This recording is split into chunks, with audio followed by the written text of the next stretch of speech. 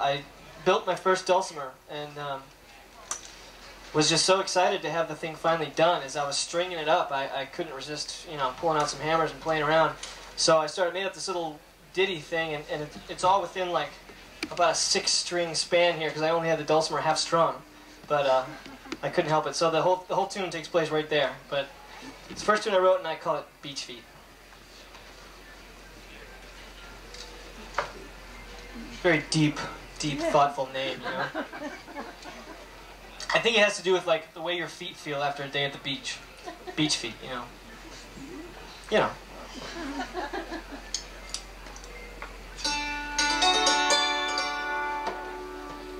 This isn't a very traditional tune, I'll just let you know right now.